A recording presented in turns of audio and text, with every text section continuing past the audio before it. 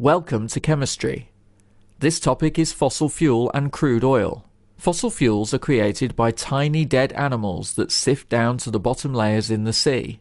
As more and more animals die, the ones underneath the layers of Earth are subject to a lot of heat and pressure. Over millions and millions of years, they start to form rocks. When there's no oxygen present, they form natural gas or crude oil. Crude oil is basically a long chain of hydrocarbon that looks like black sticky glue. To make this useful, we subject it to a process called fractional distillation. In this process, there is a huge tower with different heating points in it. As you pour in the crude oil, it heats up at certain points of the tower at different temperatures. Parts start to break off to form different products. For example, at the top of the tower, we start with the gases. So gas, gasoline, naphtha, and kerosene are all products that are distilled in the beginning. These can be used as fuel for engines and homes. As we go down, we start to get heavier products with a longer carbon chain. So diesel, fuel oil, and lubricant oil is obtained at this level. These products are used as fuels, lubricants, jet fuel, and also as home fuel used in internal heating and cooking. At the last stage of this distillation process, we get paraffin wax and bitumen, which are used to make tar on the road.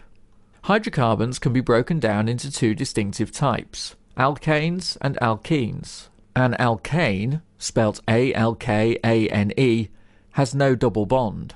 It is a single-line chain of hydrocarbons where the central carbon is surrounded by up to 4 hydrogens. For example, if we take methane, the simplest hydrocarbon, and alkane, it has a central C pointed to 4 hydrogens.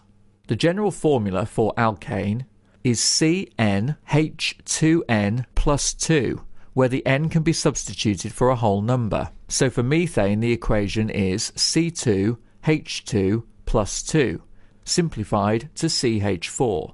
Alkene, spelt E-N-E on the end, has a double bond. 2 carbon strings together to make a chain of a double bond. This reduces the amount of bonds it can have to hydrogen, so its general formula will be CnH2n. So for the alkene ethane, which has 2 carbons, the formula is C2H4.